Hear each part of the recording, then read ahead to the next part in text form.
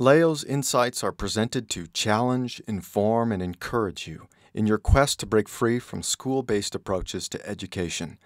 Building upon a foundation of unschooling, we sincerely hope these insights help you to consider how education can be truly unlimited. Women, where would we be without them? Some would jokingly say that we would be better off without them, but then again, I'm sure some women feel the same way about men. The fun involved in the battle of the sexes. Truth is, neither man nor women can get along without the other. Both are needed for life to continue. That should be self-evident. Before we leave the topic of authority, I need to address what some of you may have noticed. That is, throughout the entire series, I paid scant attention to women and authority. Lest I be accused of being misogynistic or of having a negative view of women, let me attempt to explain as best I can how women and authority work together, focusing on the jurisdiction of the family. To start, if the Bible is trustworthy, and I personally believe it is, Eve was actually created from Adam.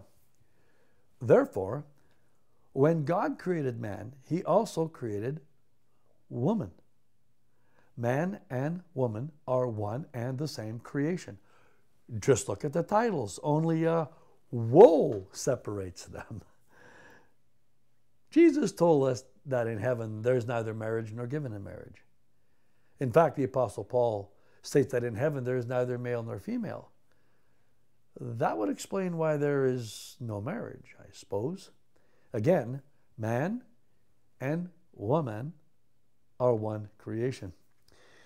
The authority given to the man is therefore an authority given to both the man and the woman. Women are not relegated to second-class citizens as we sometimes see. Those of you who know your history will know, and the rest of you should know, that women and children were not much better off than slaves until Jesus came. He is the one who elevated women to equal status with men, not the modern feminist. Children also came to have value through Jesus and his followers. Before that, it was accepted practice to simply leave them on a manure pile to die if they were an inconvenience. I sometimes wonder if we are regressing to those days, but then again, I digress. This may be a bit challenging for some, but if there is neither male nor female nor marriage in heaven, is God male or female? Neither. Both. Why then is he called Father? Could it be that the term is more a description of authority or of a job description than of gender? Who knows? Whatever the case, I believe that when God bestows authority to a man, he also does so to the woman. Women are therefore equal partners in authority, not lessers. Both bear their responsibility. However, there is usually a bit of confusion over what role both should play and over who is actually the boss. Considering that anything with more than one head is a freak, we should understand that someone has to be that head. God has designed the man to be that head. But this does not mean that the woman is the tail. One woman describes the woman's part as the neck that turns the head. There may be some truth to that. Remembering that submission is freely given and not forced. If the man submits to God's leading, he will love his wife as God loves her. Similarly, as the woman willingly submits to her man, she is loving her husband, and by extension, the same God he is submitted to. No one is in second place. Both have a very important role to play, and neither can play the other's part.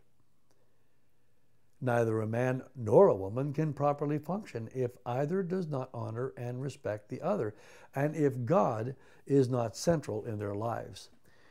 When authority is understood and respected, and I mean for both the man and the woman, the children will be protected within the safest, most caring environment possible.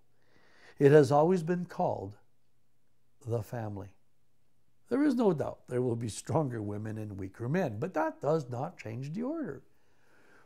Women can be the main administrators of the family and take most of the responsibility for the training of children, but the authority and responsibility rests with the man. As a consequence, both the man who is to lead his family and the woman who helps the man meet that responsibility will answer to God for how they did. In the end, men and women are one and the same creation. Both are equally valued and loved by God. Both are equally forgiven by Jesus. Both are equally important in that central jurisdiction of the family. Only the roles are different. Yet in the battle of the sexes, one would think they are in opposition rather than in cooperation. All in fun, of course, because the raising of children is the most serious undertaking in life. It works best when both the father and mother are fulfilling their respective roles in their collaborative effort to raise godly children. Again, this is best accomplished when it is done full-time at home by loving parents who love each other and God as the Father of all authority. We trust you were blessed by today's presentation. For more helpful information to guide you in your home education journey, please visit educationunlimited.ca and leogaumont.com. Be sure to like us and share us on Facebook.